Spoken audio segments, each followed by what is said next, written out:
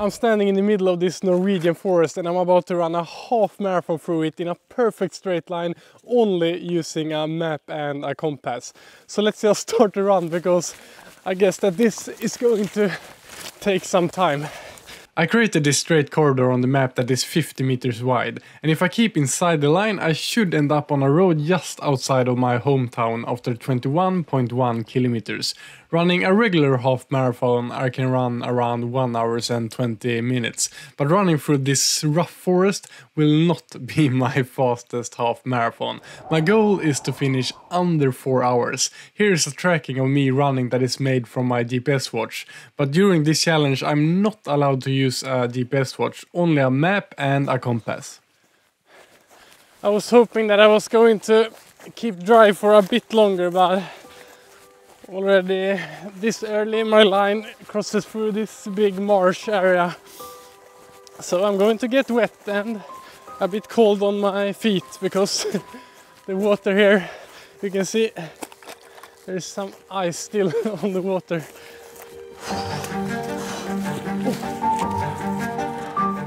While running through this marsh after just one of the 21 kilometers I was going to run, I realized that this is going to be tough. And you might wonder why I decided to run a half marathon crossing a forest. After being sick for most of the winter and being way too much indoors, I wanted a challenge and an adventure. And this is just my element to do it in. I love running in the forest and I have been competing in the sport of orienteering since I was a child. The combination of running in beautiful nature while having to be 100% focused on the navigation is something I really love. This is like the challenge right here, because normally I would just run around this wet patch here, but since my line goes straight through here, I just have to... Whoa!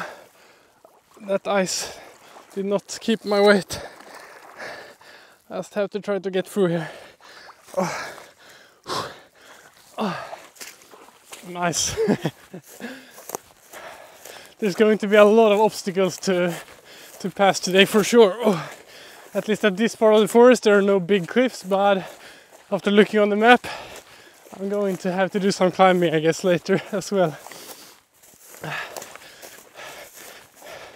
And maybe some swimming too.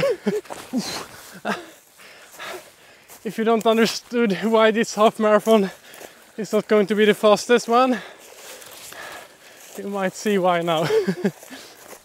So this next couple of kilometers looks really runnable on the map. Nice open forest here.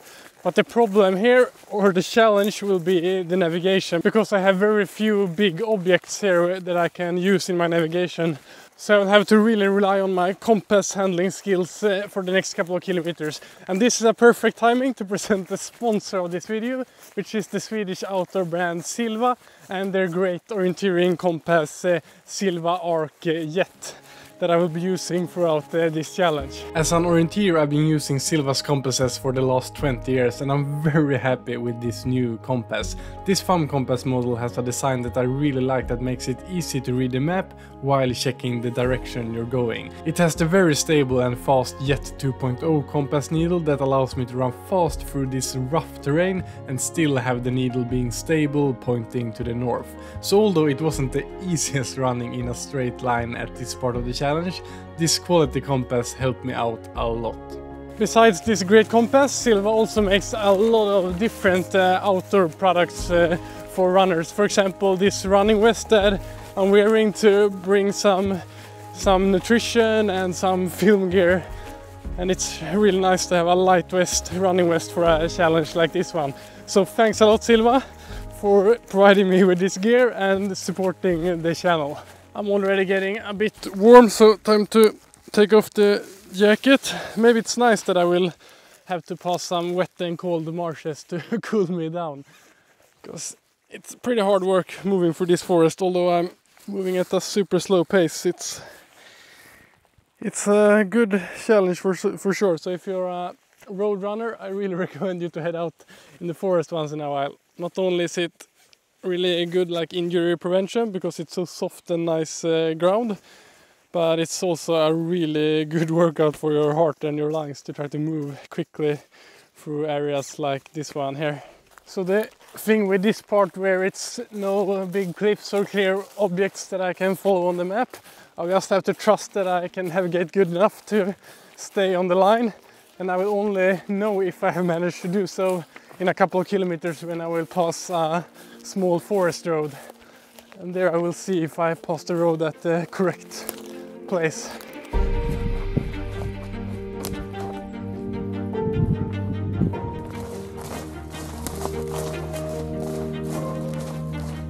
Now it's the moment of truth here. If I have done my navigation correctly, I should end up on a small forest road.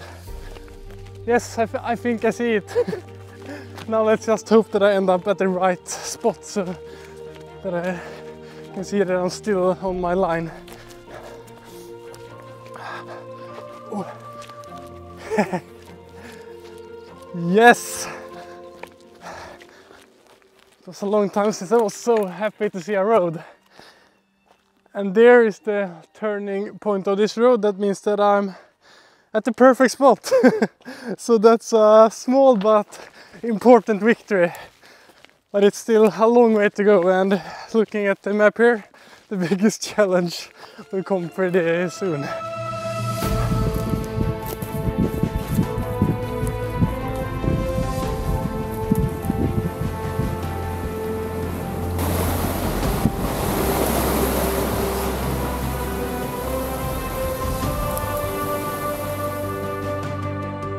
This really dense, pretty steep downhill here, where there are trees everywhere, and this not only makes the running or walking that I'm doing right now slow, it also makes the navigation pretty tricky, because I can basically just see 1 meter ahead where I'm going.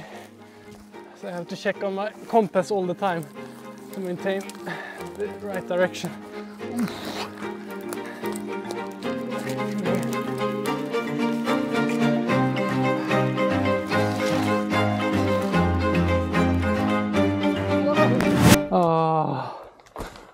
I lost my microphone going down there.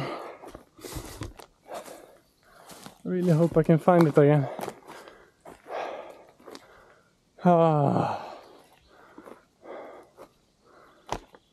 That is going to be tricky to find.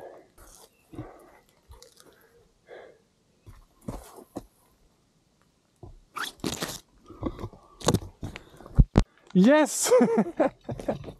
I spent half an hour looking for this little microphone, and it was hanging in this tree.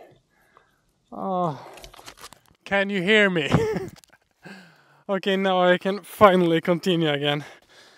Now I have to really focus up again after that microphone rescue mission. Keep trying to stay on the line. And it looks like I will be facing some funner but pretty tough challenges coming up this mountain that I'm heading into right now. I can see still some snow in the forest.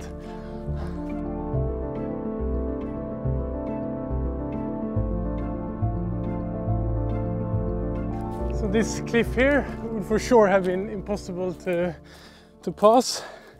But I think if I just move a bit here, I should be able to find a way where I can pass here and still stay within my line. Yeah, this looks doable. It was really challenging planning this route to try to find a line that goes for this long through the forest without any impossible cliffs or rivers that would be too unsafe or simply impossible to pass. But I did my best, and so far it has been possible, but there are some upcoming challenges for sure. Look at this super nice open forest here. Here I can actually pick up the pace a bit.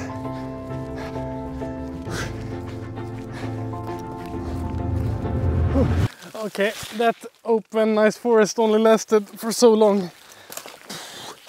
Here it is, pretty dense again. I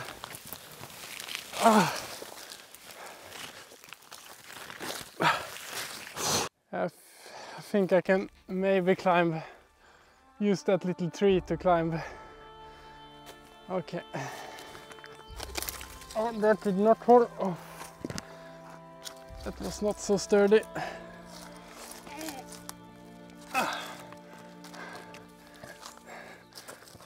This tree should be possible to use.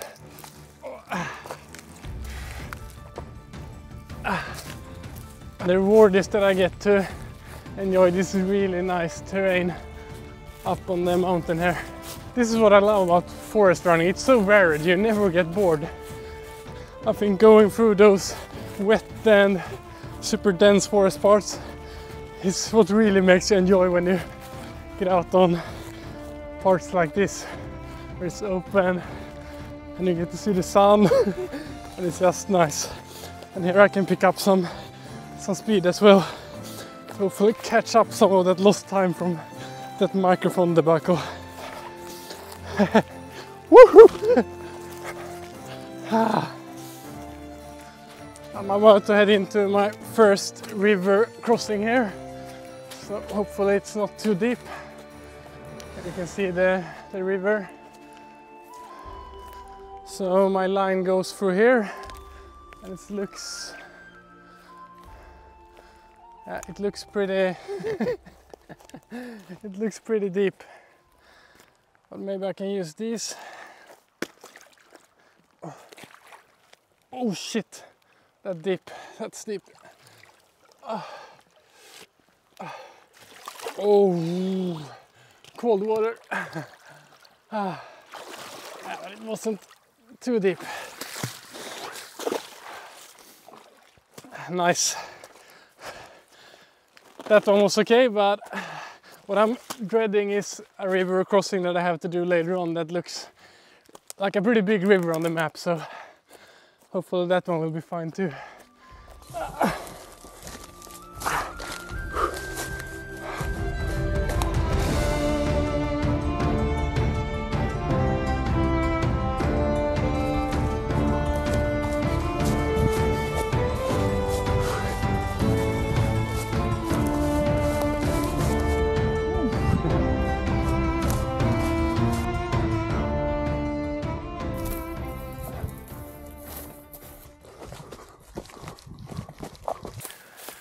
So this is the point I have been dreading the whole day.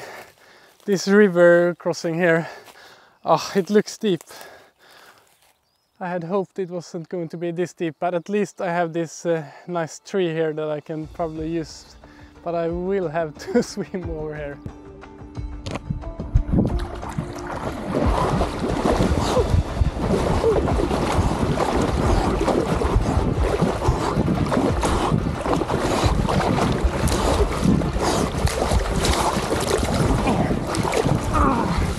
Yes! Ah, that was cold!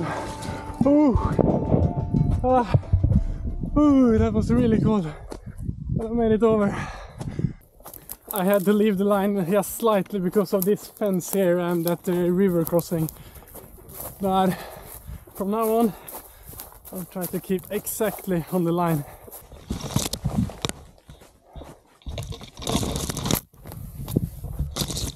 I've been out running for 3 hours and 30 minutes and I have a long way to go, so I have to realize that I'm not going to be able to do this under 4 hours, which is okay. I spent a lot of time searching for that microphone and so now I just have to finish as soon as possible, and my new goal is to finish before 3 o'clock to be able to pick up the kids from daycare then. So that's really motivating. So now I'm just trying to pick up the pace and just run as fast as I can with these tired legs. Ooh. In order to finish in time for my new goal to pick up the kids at daycare, I needed to get it done under 5 hours. If I was going to do that, I really needed to speed up, so although my legs were starting to get really tired, I fought with everything I got, but the navigation always becomes trickier when you start to get really tired. So I managed to lose the line for a bit, but I realized it soon enough to not continue that long in the wrong direction. I'm really starting to feel it now, but it's not that long to go. I wanted a challenge, so if I wouldn't have gotten tired, it would have been sort of a disappointment, but it's still tough now, and my brain is not working as good as it did a couple of hours ago, so I really have to remind myself to keep navigating and keep checking the compass all the time. But just 2 kilometers to go and I will be there. Closing in on Civilization again, it was clear that I didn't achieve my initial goals of running under 4 hours and running a complete perfect line the whole way. But although my line wasn't perfect, I had pretty much a perfect day out there where I got to challenge myself both physically and mentally. And if I managed to navigate good enough to end up where my line ends, it looks like I will make it with margin to pick up the kids. Almost there. And now it's the moment of truth, because if I have navigated correctly the whole day, I should end up on a gravel road right here that is right outside my hometown. Let's see, 21.1 kilometers on the watch, and look at that! I made it! If you want to see me challenge myself even more in beautiful nature, you can click here to see when I ran a 100-kilometer mountain ultra marathon. Train smart, have fun, and I will see you in the next video.